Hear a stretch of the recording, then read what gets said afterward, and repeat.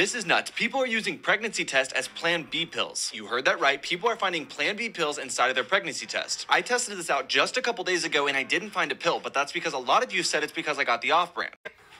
Oh my gosh, I knew it. Guys, I knew it. That is not a Plan B tablet. It's basically a sponge, but it does raise the interesting question of how this contraption works. You may have heard of something not too long ago called a lateral flow device. Well, this piece of paper actually has very similar tech inside it, which has essentially small pores of the correct size that help filter out the substance and let the urine move forward so that the hormone HCG can be detected by the kit. See, when egg meets sperm in our beautiful biological love dance, it becomes an embryo which then lodges itself in the uterus, hopefully, and then ends up secreting this hormone called HCG from the area that becomes the placenta, or from testicular cancer.